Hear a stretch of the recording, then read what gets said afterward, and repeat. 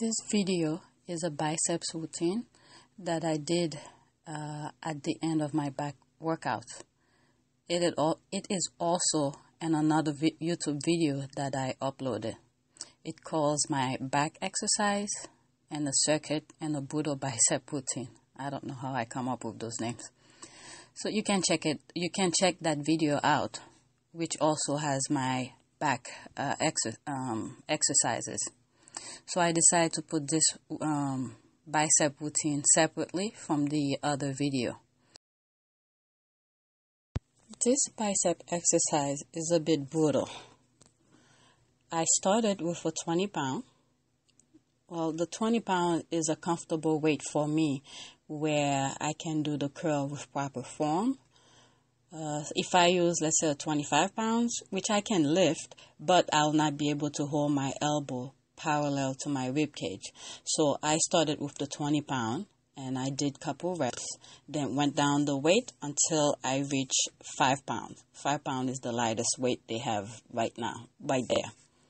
So once I finished with the dumbbells, I did a set of 21 with a barbell. So I will suggest for you to start with a weight that you know you can do the curls with proper form in order for you to get the maximum results. As you go down the weight will get lighter in numbers, but they will not feel light, especially after all those repetitions you did with the higher weights. So you will increase your repetitions as you go down with the weights. The lighter the weight, the higher the reps. So give it a try. I hope you find it fun and useful, and I hope you get a good pump from doing this. Thanks.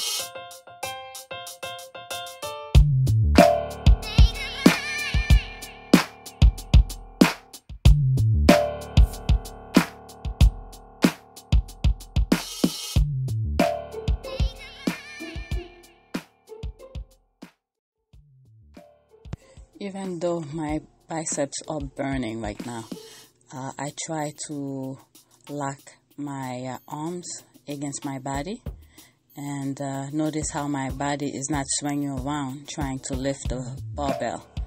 Since I pretty much demolished my biceps with the dumbbells, I had to go lighter with the barbells. Normally I use a 50-pound to do my biceps with the barbell.